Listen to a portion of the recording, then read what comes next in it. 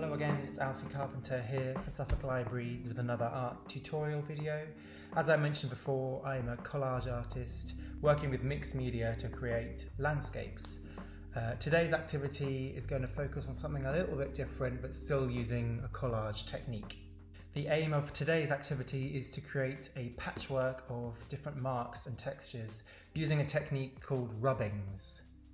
A rubbing is where you get a piece of paper and you lay it over the top of a textured surface, and then using a pastel or your chosen medium, scraping that across the top of it, and the pattern and the relief from the texture underneath is then shown through onto the paper.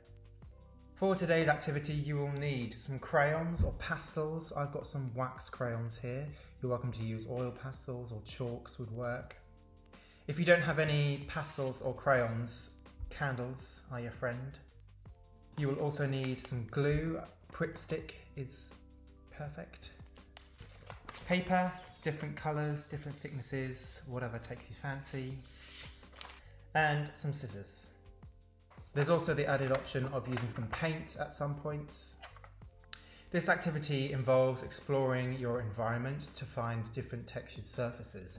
So you're welcome to do that within your own home or in your garden if you have one, or if you're going on a little walk, you can take a little piece of paper with you and something to create the rubbings with. It's a good way of keeping your eye out for different things which are around you which have interesting surfaces. This could be pieces of wood, brick, tiling, any organic surfaces like leaves or bark, anything which has got a relief to it. With some paper and some pastels, I went into my garden and found some surfaces to use for my rubbings. Using the edge of the pastel, I scraped across the paper on top of the surface and let the pattern shine through.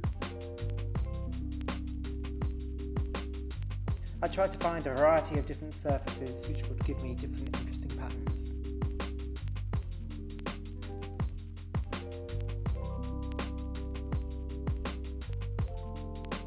I also tried to vary the types of paper and pastels that I was using.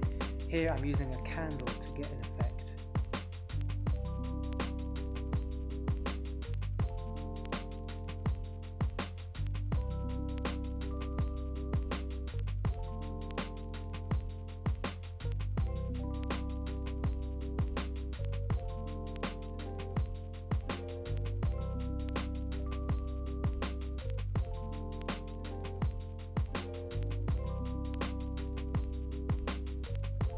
You can go one step further by adding a layer of paint over the top. Here I'm creating a wash of watercolour which acts as a nice resistance to the wax crayons and the candles. Boom! So I've got quite a few different pieces of paper here with all my different rubbings on. I'm now going to use these as my kind of ingredients to put together a patchwork. Using the scissors and the glue, you can create a collage in your sketchbook using any formation and arrangement that you like.